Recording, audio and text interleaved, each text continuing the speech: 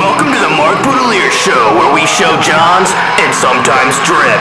Drip or drown, baby!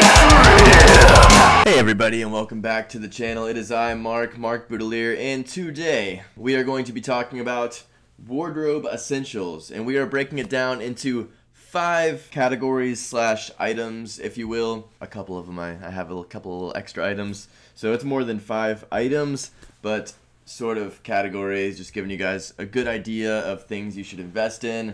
I thought about making this like a winter-based thing, but it's kind of just year-round sort of thing, kind of, maybe. I don't know. We're going to get into the items in just a moment, but if you're new here, hi, welcome. Subscribe to the channel and hit the push notification bell as well so you know when the next video will be.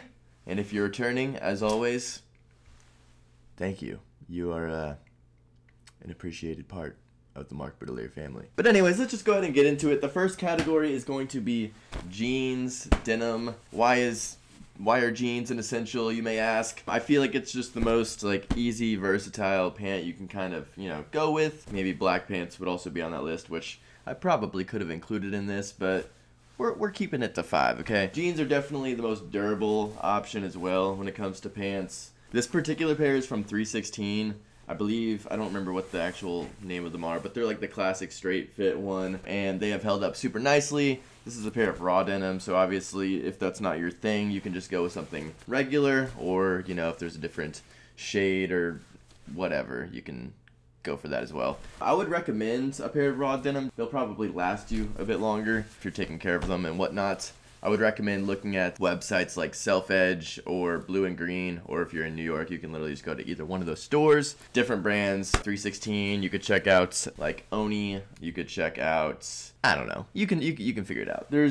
You can't really go too wrong in the world of raw denim. You can, but not if you're on those websites. If you're on those websites, they're all pretty good. Warehouse & Co., Full Count & Co., any of those will get you right. So next category here, we have t-shirts. Base layers in general are going to be very important for you, whether you're a tank top guy, whether you're a crew neck guy. Don't be a v-neck guy. So this one right here is just a black t-shirt from a brand called Adapture. They are based out of Canada. Yeah, just a really great t-shirt, good boxy fit, a nice weight to it. I wear this on like a weekly basis. I would highly recommend sort of investing in t-shirts, as typically it is something you wear all the time. It seems silly, like why would I spend money on a blank t-shirt? Why wouldn't you is the question. Why wouldn't you? If you're gonna wear it all the time, you may as well wear something that's top notch. Here's another t-shirt. This is a thermal, which is a little bit more of a winterized version, if you will. Definitely an essential when it gets cold, as it sticks tight to your body. It keeps you nice and warm. Nice and thick too. This one's from Lady White Co., which I also highly recommend. I have talked about them on this channel before, but if you're not familiar, I would definitely check them out. Other places you can look for t-shirts, there's like Rue Porter, LA Apparel. Those are all going to be like pretty thick. Or again, both Self Edge and Blue and Green will have like a lot of like thicker cotton materials in general. So like whether it be t-shirts or anything, all their stuff is like super intense quality, so I'd recommend looking at any of those options. We will continue those. So the next one is going to be like sweatshirts slash hoodies. We're getting into kind of a theme here. This is another item that's this one came from Blue and Green, actually. Brand is Whitesville. I'm not sure if I've showed this on the channel before. Yeah, I got it in New York, and I think it was in my New York like pickup video last time. Perfect little black hoodie, zip up or whatever. A lot of people don't like zip ups, but I think this is like the best version of. To be honest, I've contemplated getting rid of all of my other like black sweatshirts and hoodies just simply because this one's my favorite. It features this full like thermal lining in it, which is like super warm. It's like very heavy as well. The zipper like locks into place, which I think is like kind of an interesting detail. What I mean by that is if you're like zipping it up, you'll see that the zipper is facing up, but once you like put it in like the downward position, you got it locked into place. You can't zip it down while the zipper is down, if that makes sense. It didn't. It's just a super good hoodie. It definitely was like a little more than what I would like typically spend on a sweatshirt or hoodie, but at the same time in 2016, 2017, I had no issue justifying $150, $200 Supreme hoodies, so what's the difference, Here is the other one I wanted to show as well, though.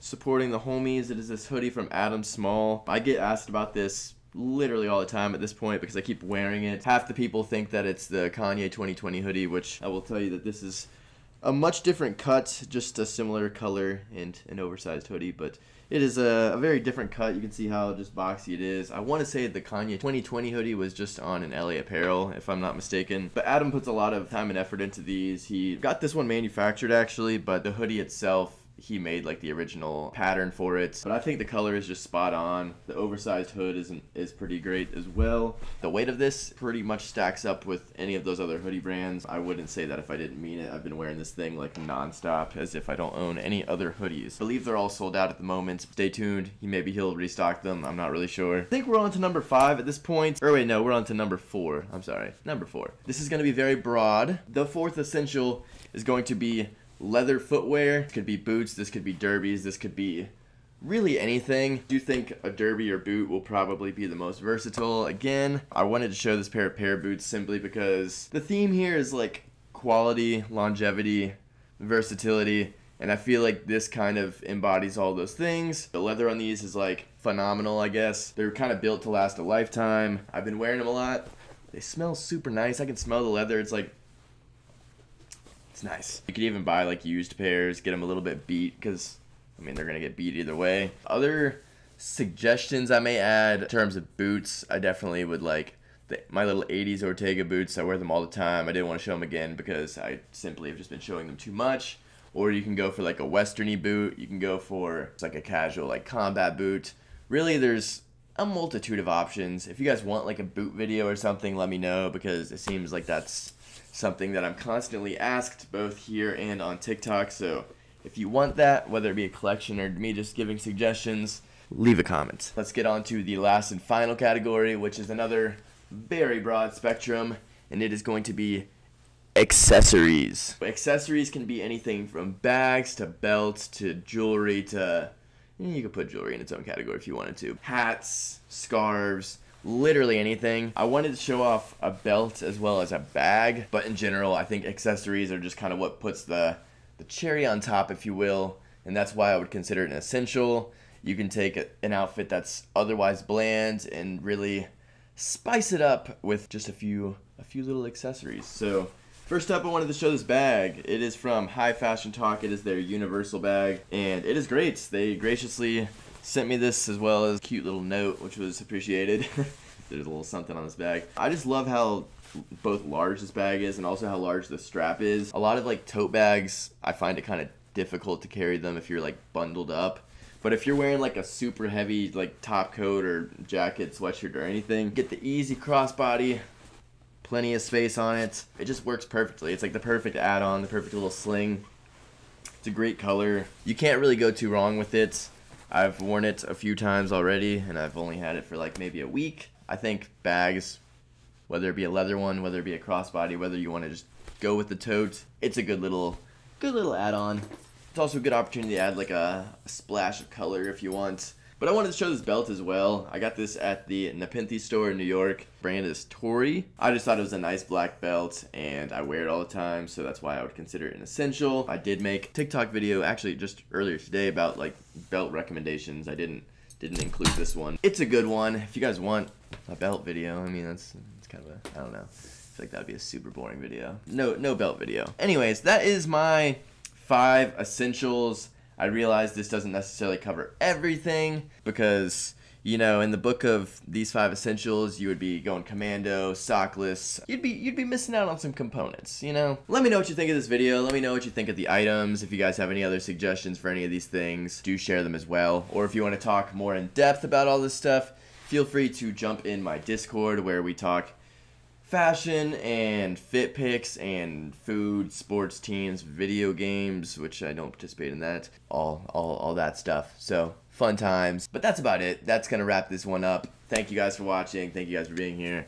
Until next time. Bye.